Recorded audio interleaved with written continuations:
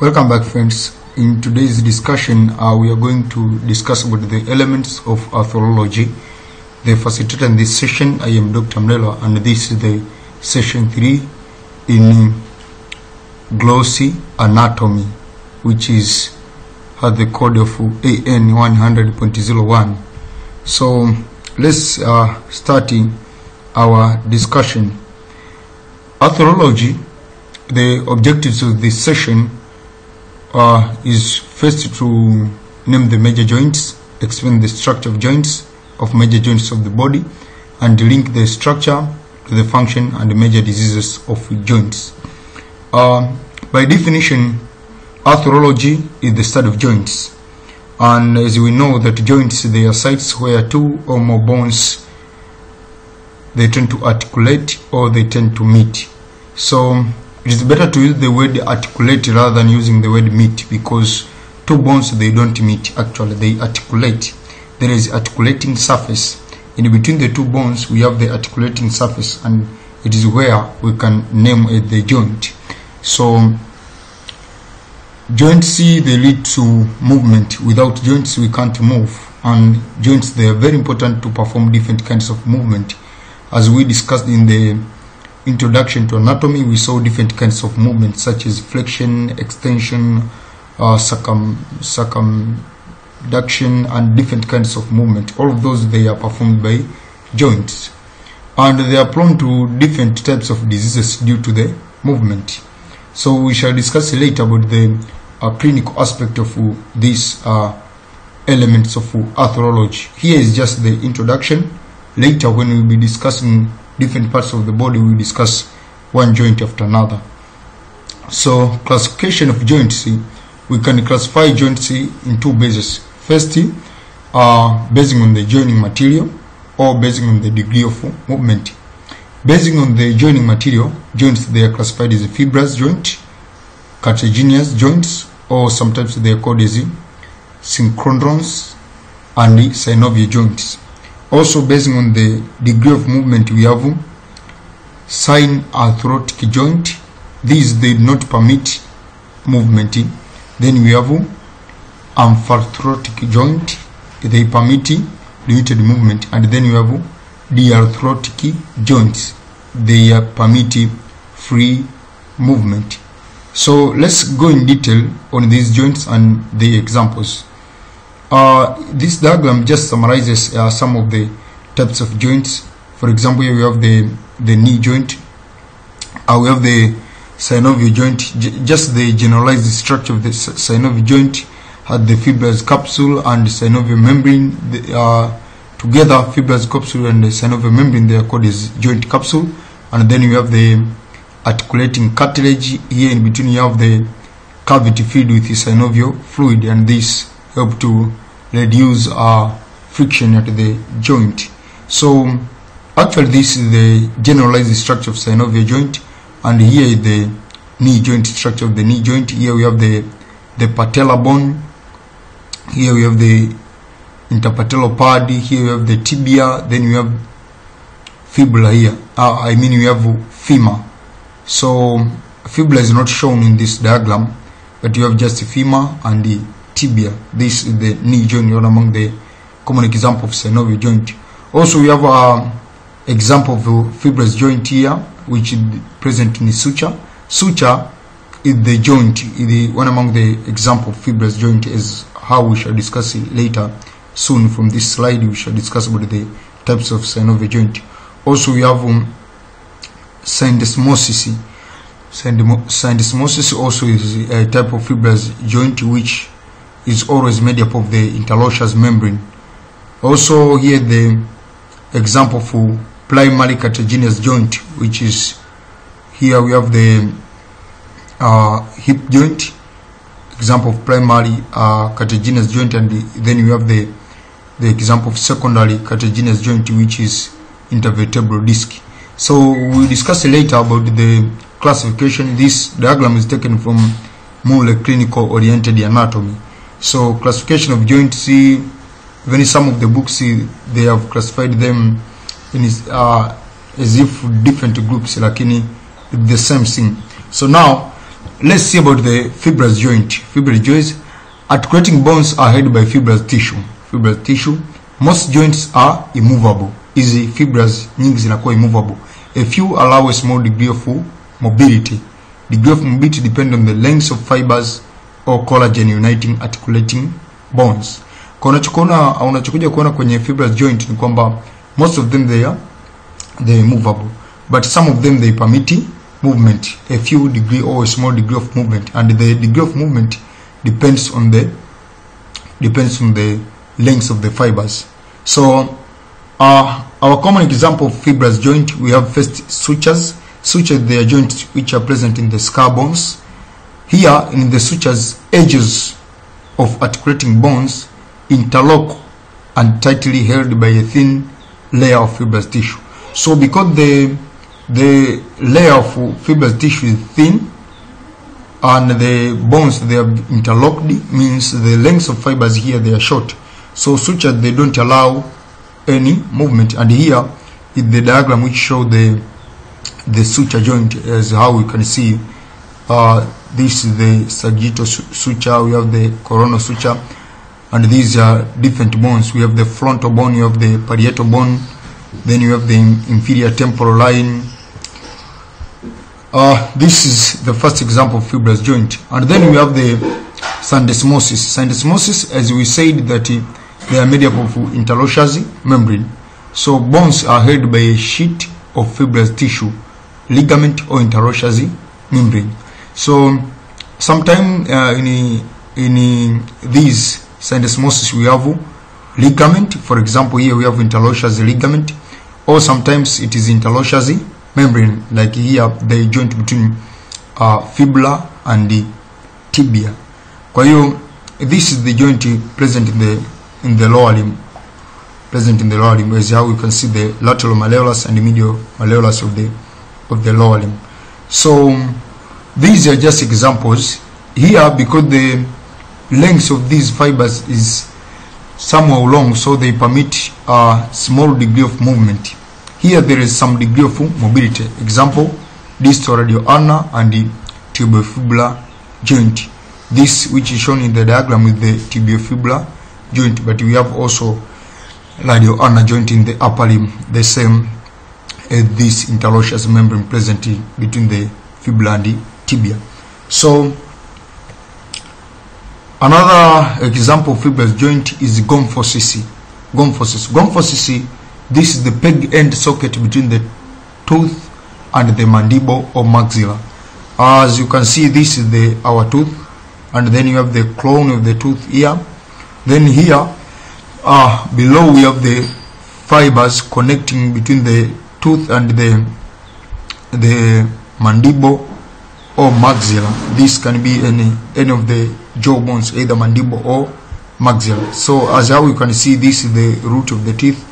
Then you have the periodontal ligament, you have the alveolar bone. All of these, they make up a structure called the gomphosis. So this is also an example of fibrous joint. Here is the gingiva, and then you have the crown of the teeth.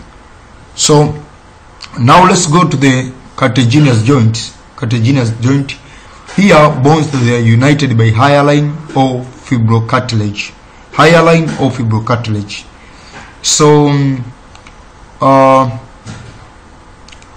here in terms of cartilaginous joint, we have two types of cartilaginous joint, which are primary cartilaginous joint and the secondary. In the primary, they are joined by hyaline cartilage and permit no movement. Joined by hyaline cartilage and permit no movement. And for example, here we have the epiphyseal cartilage or epiphyseal plate, which allow bones growth in young subject or in young child, and in adults it is replaced by a bone. As we discussed in osteology, that this epiphyseal plate in childhood, it is the plate which allows the elongation of the bone, but as a child grows longer, during adolescence it is converted into a bone. So after adolescence, probably somebody cannot grow longer because the epiphyseal plate has already been converted into a bone. Also, another example of primary cartilaginous joint is manubrium. I mean the hyaline cartilage joining between the ribs and the manubrium, and this is ribs and the sternum. This is called the sternum. This bone is called the sternum. Manubrium is just this upper part. So we have the hyaline cartilage here. This is the first rib. This cartilage is always known as the costal cartilages. These cartilages, they are costal cartilages, and they do not permit any movement. So they are examples of the primary cartilaginous joint. In terms of secondary cartilaginous joint, these are sometimes called as the symphysis joint. Articulating material is the fibrocartilage. Example are pubic symphysis and the intervertebral disc, etc. So you must note the difference between the primary and the secondary cartilaginous joint. The primary cartilaginous joint, they are made up of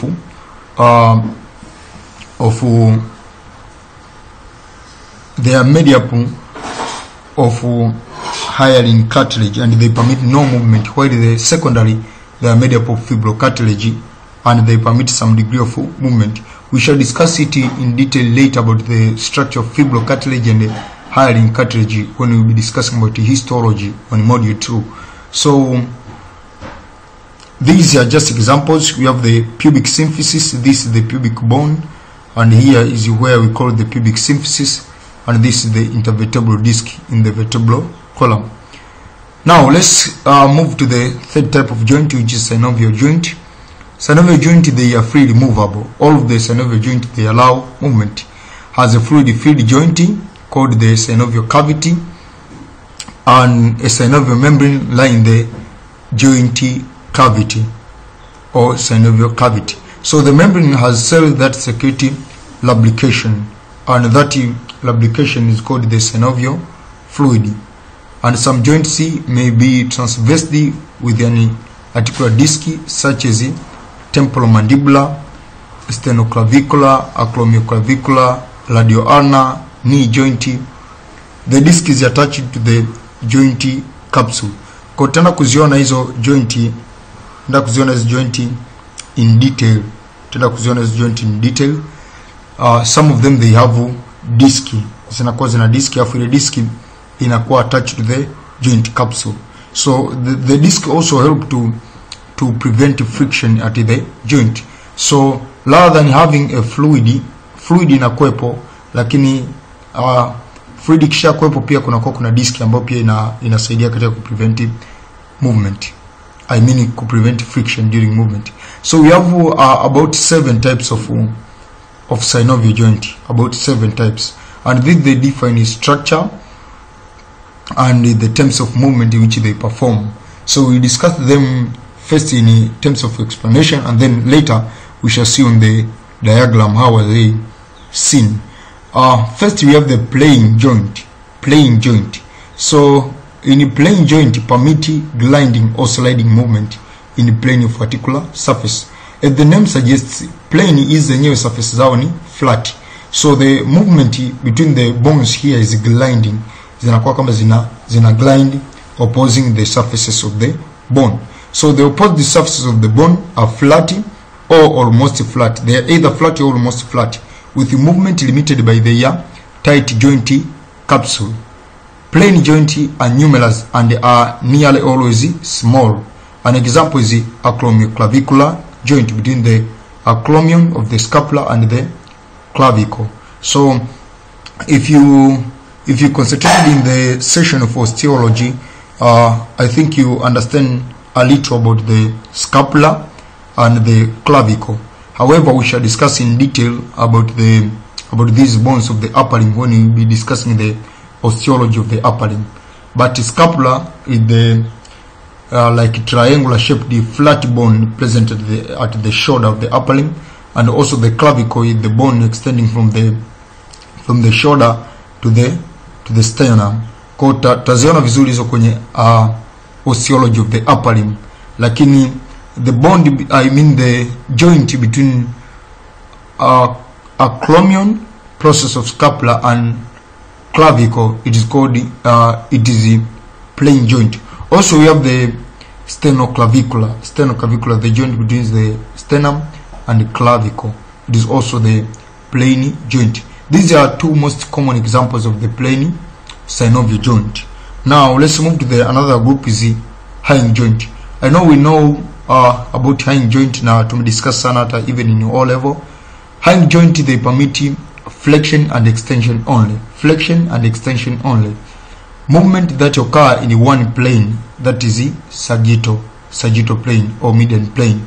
So the movement of hinge joint is only sagittal plane, and these joints are sometimes called as the uniaxial joint because they allow movement only in one axis, allowing a single axis that runs transversely. Thus hinge joint are uniaxial joint. The joint capsule of this joint is thin and lax anteriorly and posteriorly where movement occur. Kwa hiyo hiyo joint ni thin, pia imefold kwenda anterior na kwenda posterior ambako joint ina occur. Our commonest example of hinge joint is elbow joint and the ankle joint. Kwa hiyo ankle joint, ankle, knee pamoja na elbow ni joint ambazo zinajulikana sana. Knee joint ya mguu, goti, elbow joint ya kwenye mkono, and the ankle joint pamoja na interphalangeal joint. They are examples of the hinge joint. They allow only two movement, flexion and extension in one plane, that is sagittal. So they are called uniaxial joints.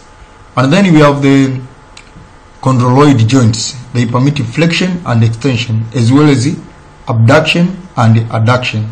So as you can see, it permits 4 types of movement. So that means it permits movement in 2 planes. Thus chondroid joints are also biaxial.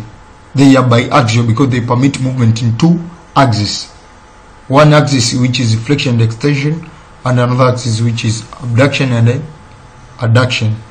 So however, movement in one plane, that is sagittal, is usually greater or freer than in the other.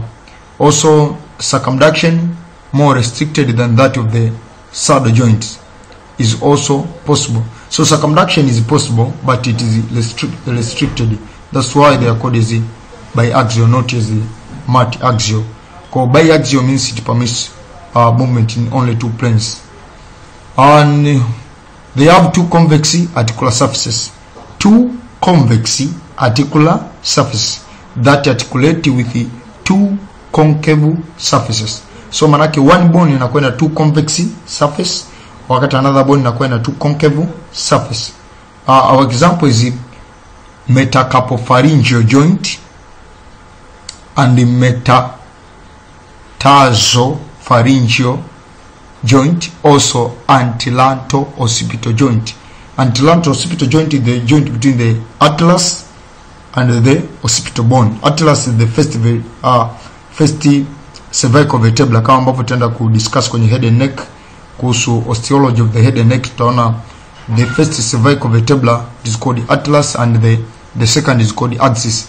These are named, they have their special names because of their unique structure, kama ambavyo tutaenda kudiscuss later. So these are just examples of the chondroid joints. They have 2 convex and 2 concave surface. 2 convex surface, they articulate with the 2 concave surface. Then the 4th example is ball and socket joints. I know we know about the ball and socket joints even from our O-level study. Ball and socket joints is in allow movement in multi-axis and planes. Is in allow movement kwenye plane nyingi na kwenye axis nyingi. Cause in allow flexion, extension, abduction, adduction, medial, lateral rotation, and circumduction. Thus, ball and socket joints are multi-axial joints. In these high mobile joints, these are highly mobile joints. This spheroid surface of one bone moves within the socket of another. So tunakuwa kama tuna a ball-like structure of one bone, and it is inserted into a structure like a socket of another bone. For example, the hip joint. In the hip joint, we have like the ball, which is the head of femur, which rotates in the acetabulum. So in order for you to understand well about the acetabulum and the head of femur, just go with me until the osteology of the lower limb. Tutakapokuwa discuss lower limb osteology, tutaona kuhusu head of femur and acetabulum and how are they rotating each other. Lakini pia tutaenda kuona diagram ya hizi. Another example of ball and socket joint is the shoulder joint, which also allow all of those kinds of movement. So this is the multi-axial joint. Now let's move to the pivot joint. Pivot joint, they permit rotation along the central axis. Thus they are uniaxial. They permit rotation along the central axis. In these joints, a rounded process of bone rotates within a sleeve or ring. So pivot joint, they allow rotation around the central axis. Kwa hiyo our common example is the anteroaxillary joint. Kwa kama nilivyosema kwamba atlas is the first cervical vertebra C1 and the axis is the second cervical vertebra C2. Kwa hiyo the joint between the first cervical vertebra and the second cervical vertebra is the pivot joint. Also we have the proximal radial ulnar joint, which is also an example of the pivot joint, allowing the rotational movement along the medial axis. Our thick type of the pivot joint is called the saddle joint. They permit abduction and adduction as well as flexion and extension movement occurring along the two axes at the right angle to each other. Thus saddle joint are biaxial joint kwa sababu zina allow four types of movement: flexion, extension, then flexion, extension, like pia abduction pamoja na adduction. If you don't remember about this, recap my video on the introduction and the language of anatomy. Kwa utakuja kuona kwamba saddle joint, they allow four types of movement, and due to these four types of movement, we end up with the biaxial. We end up to conclude that the saddle joint, they are biaxial. They allow movement in two planes. So it is sagittal and the frontal. The performance of this movement in a circular sequence, that is circumduction, is also possible. The opposite articular surfaces are shaped like a saddle, such that they are reciprocal, concave and convex. So one is concave and another is convex. This is different from the chondroid joint, where we had two convex articular surfaces that articulate with two concave surfaces. So it is different with the saddle joint, ambayo inakuwa na one concave and another convex. It is just one. Example is carpal metacarpal joints at the base of the first digit, that is thumb, in the saddle joint. And then the last type of synovial joint is ellipsoid joint. In ellipsoid joints, an elliptical convex articular surface fits into an elliptical concave articular surface. Now the difference here between the saddle and elliptical is that saddle, it has concave and convex surface, but they are not elliptical. While in ellipsoid we have the elliptical concave, then it articulates with the elliptical convex. The movement of flexion, extension, abduction and adduction can take place, but rotation is impossible. So it is impossible because they are elliptical, and because they are elliptical they can't rotate. This is different from the saddle joint, which may allow the rotational movement even if it is not to the greater extent as compared to the ball and the socket joint. So the example is the wrist joint, that is radiocarpal joint, the good example, the joint between the radius and the carpal bones of the upper limb. Now let's go to look about the diagram of this type of bone.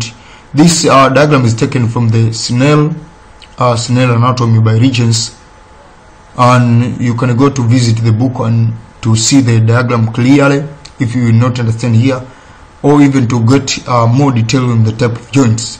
it is better to read books. So this is the first, which is the plain synovial joint. Here is the joint between the scapula. This is the scapula, and here is the clavicle. So we have the acromioclavicular joint. You have the acromion process of the scapula. Here acromion process. Then you have the clavicle. So acromioclavicular joint is the plain synovial joint, which allow two types of movement, and these type of movement, they are just like sliding over each other. And then in B here, in B we have the hind joint, which is elbow. You have hind joint, and as we said, the hind joint allow only one type of movement, flexion and extension. It is the uniaxial. So this is the hind joint in the elbow, and also we said the knee is also the hind joint.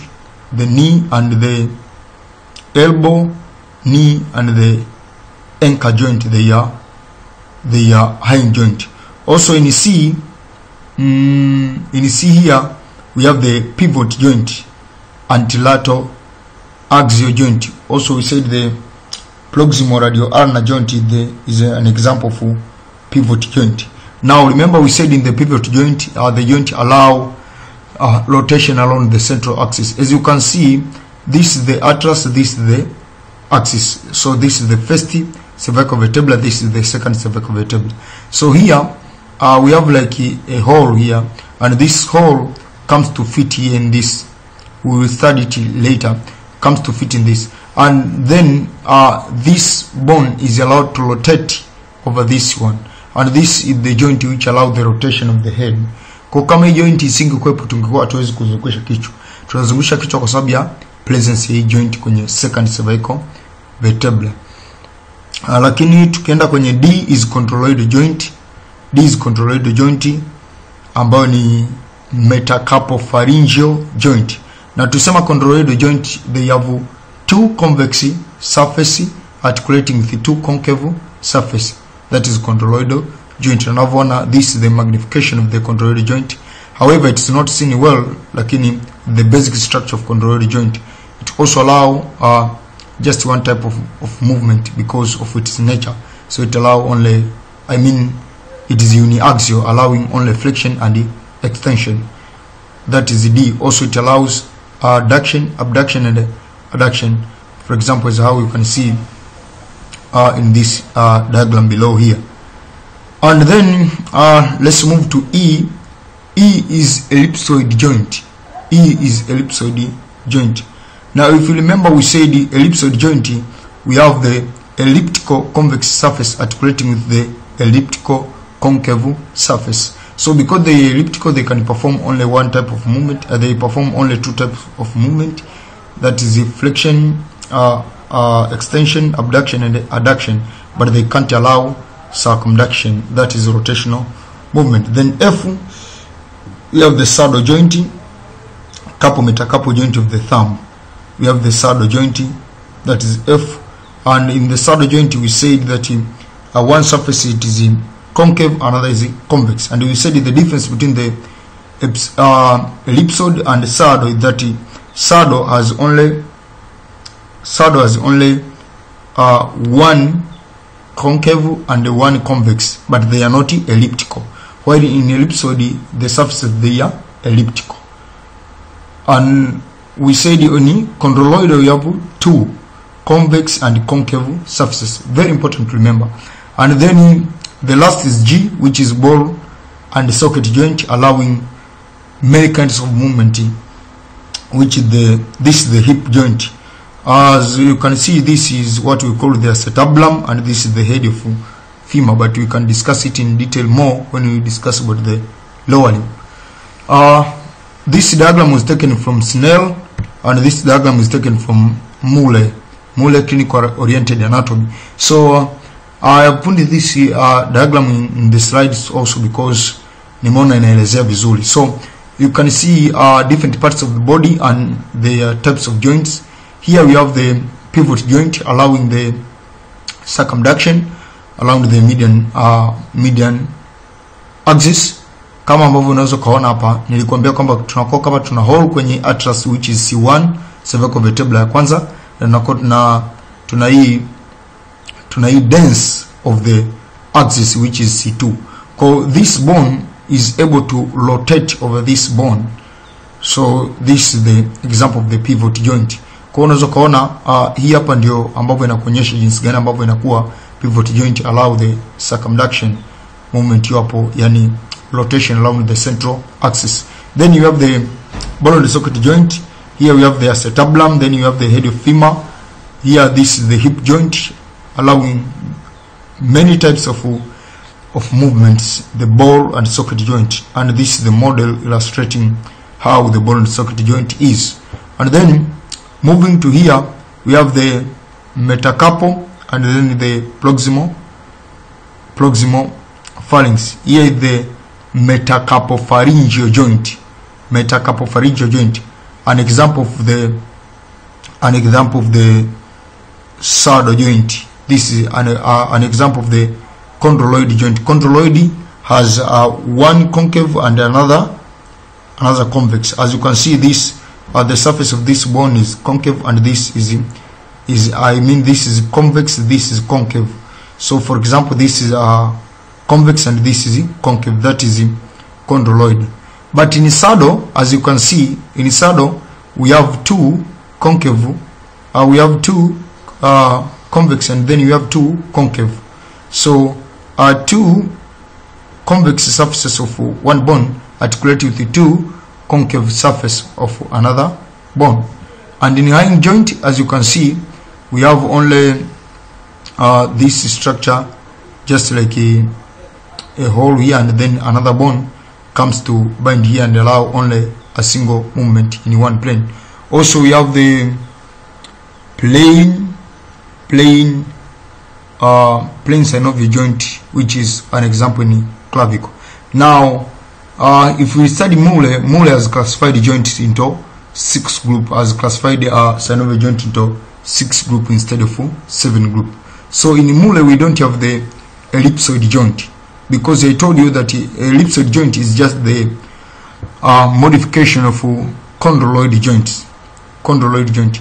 In chondroid joint we have convex and concave, but in elliptical, the convex and concave surface, they are elliptical in shape.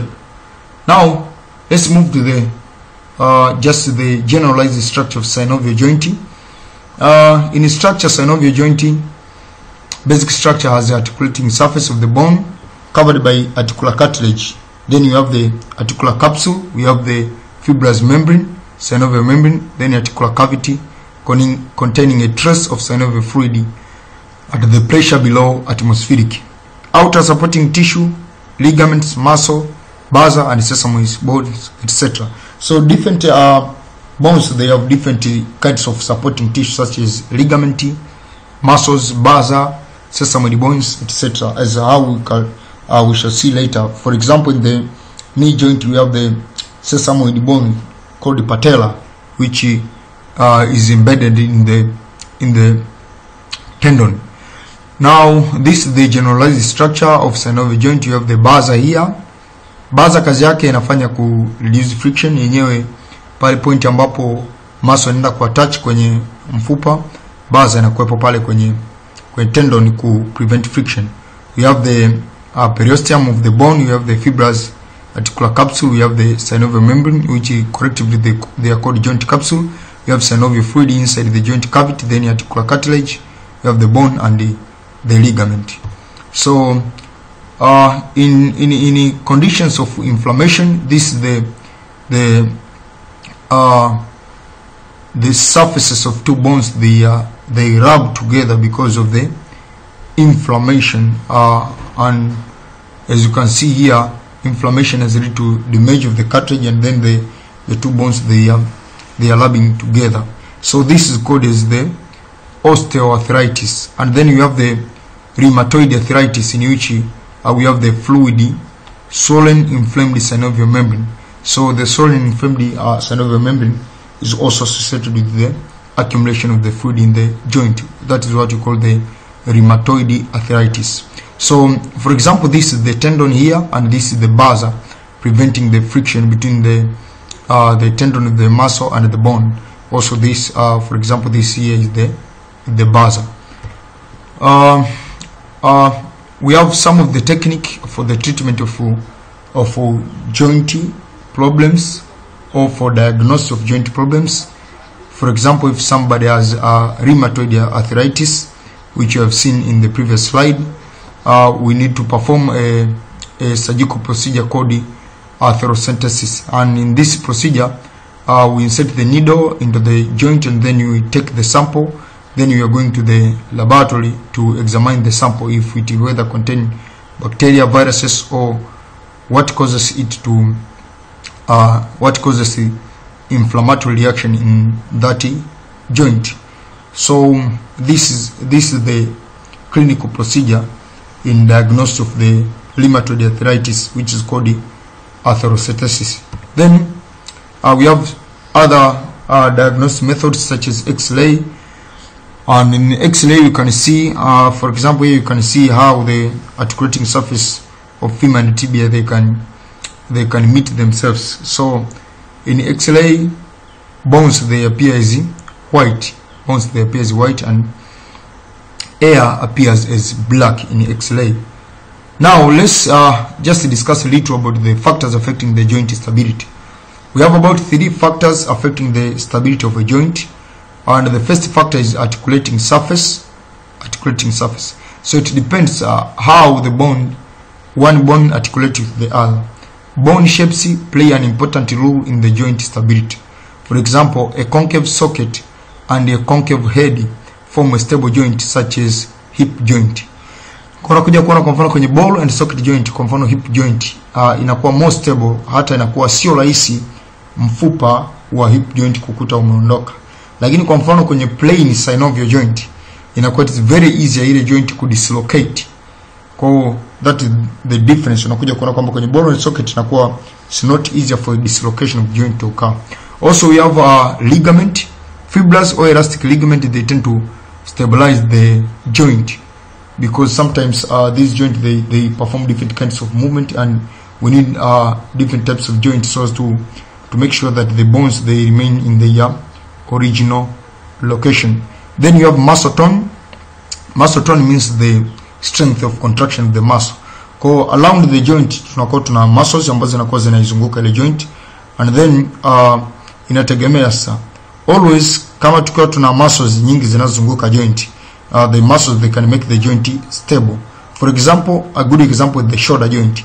We have what we call the rotator cuff muscles. About 4 types of muscles. They are called rotator cuff muscles, and the rotator cuff muscles zinasaidia katika kustabilize shoulder joint. Manake they act like pulling the shoulder joint to both sides, kwa kitu kinakuwa stabilized. And also we have the quadriceps femoris, which stabilize the knee joint. So rotator cuff stabilize shoulder, and quadriceps femoris stabilize the knee joint. We shall discuss these muscles later when we will be discussing about the elements of myology, and when we will be discussing about the upper limb and lower limb. So this diagram is from the Snell's book, and you can see these are just articulating surface. As you can see in the hip joint, you have the head, and then you have the acetabulum. So because the head is inserting there in the acetabulum, it is very difficult for this head to dislocate from this point. And then the second factor which affects the stability is presence of ligament. As how you can see, we have the cruciate ligament here in the knee joint. We have another ligament here, and we have the median collateral. This is the lateral collateral. So you can see the presence of joint. They allow they help this joint not to dislocate. I mean, the presence of ligament, they help this joint not to dislocate. Also, we have the muscle tone here. For example, the muscle are pulling these bones below here upwards. So you can see kwamba hapa juu kwa sababu nakuwa tuna bone, manake because this muscle has a certain strength which pulls it up, it is very difficult for this joint to dislocate. So these are the 3 factors which affect the stability of a joint. And now let's look about the accessory structures of joints. We have 3 accessory structures. We have ligament, we have bursa, and we have synovial sheath. So ligament, tunafahamu kwamba ligament is a cord or a band of connective tissue uniting two structures commonly found in association with the joints. Ligament are of two types. Most are composed of dense band of collagen fiber and unstretchable under normal conditions, such as iliofemoral ligament of the hip joint and the collateral ligament of the elbow joint. Kwa hizo hapo zinakuwa not stretched. Lakini you have the second type is composed of largely elastic tissues and can therefore regain its original length after stretching. For example, you have the ligamentum flavum of the vertebral column and the calcaneovicular ligament of the foot. Hizi ni just examples of the ligament, lakini it's just for you to know. Then you have the bursa. A bursa is the lubricating device consisting of a closed fibrous sac lined with a delicate thymous membrane. It is well separated by a film of viscous fluid. Bursa are found whenever tendon rub against a bone, ligament or other tendons. Kwa kama nilivyosema kule mwanzoni, a bursa inakuwa ni fluid sac ambayo inakaa sehemu ambapo always a tendon inakuwa ina rub with a bone. Kwa pale tunakuwa tuna joint, but a bursa help to prevent friction. Also we have the synovial sheath. This is also the associating structure in the joint. Then we have different kinds of movement of joints. For example, we have translation, we have flexion, we have extension, adduction, abduction, rotation, medial and lateral rotation, pronation, supination, inversion, eversion, and circumduction. So we have different types of movement of joints as how we discussed in the languages of anatomy. Now let's see about the clinical application. Tunakuwa tuna magonjwa kama rheumatoid arthritis ambayo tumediscuss kule mwanzoni. Rheumatoid arthritis is an autoimmune disease of multiple joints that lead joints deformity in several conditions. Kwa kama unaweza kuona hizi joints za mkono haziwezi kufanya kazi tena because of the late stage of rheumatoid arthritis ambayo imetokea kwa huyu mtu. So this is the applied anatomy. Tunapoenda kwenye clinic we meet with these cases. And then we have the gout and pseudo gout arthritis. Gout inatokana na accumulation of the uric acid in small joints, especially big toe. Kwa hiyo unaweza kuona kwamba this is how the gout is seen as caused the inflammation. This redness is because of the inflammation. Also you can see this how the gout is seen. Gout is simply because of the accumulation of the uric acid, and it is called gout or pseudo gout arthritis. Then let's see about the normal curves of vertebral column. Vertebral column always contain curves. If a vertebral column will not contain curves, that human being cannot live. Cervical curvature, we have the cervical curvature which is convex forward. This is the cervical curvature, convex forward. Then you have the thoracic curvature, convex backward. This one is convex backward. We have the lumbar curvature, this one, which is the convex forward. Then you have the sacral curvature, is convex backward. So you can see the convex forward, convex backward, convex forward, convex backward. This is how the vertebral column should be seen. As you can see here, this is the convex forward, cervical curvature, convex backward, thoracic curvature, convex forward, lumbar, and then convex backward, the sacral curvature. These are just 4 natural curves of the vertebral column. Without this, you get some of the problems of vertebral column. And then, when you are going about to finish our topic, let's discuss about the concept of Hitton's law. Hitton's law is the law which explains the innervation of muscles and the joints. So this law states that a nerve that innervates a joint also innervates the muscle that moves the joint and the skin that covers the distal attachment of the muscle. So nerve which innervates the muscle also innervates the joint. I mean the nerve which innervates the joint also innervates the muscle that move the joint, and also the skin cover the distal attachment of the muscle. Kwa hiyo that is the Hitton's law. Kwa sababu gani? Kwa sababu manake hii joint inapokuwa innervated, maana pia muscle hiyo inatakiwa innervated kwa ajili ya kuperform different kinds of movement. And this marks the end of our session. Discussing about the arthrology, the study of joints. And our reference here, we have the Richard Snell, chapter 1, Richard Snell, clinical anatomy by regions. Then you have the Frank Netter Atlas. Also we have the Mule, as I told you, we have the Mure, clinically oriented anatomy, 7th edition. This Richard Snell is the 9th edition, and the Frank Netter book, I don't remember where it's edition, but it's the last edition. Thank you everybody. That I wish you nice studies.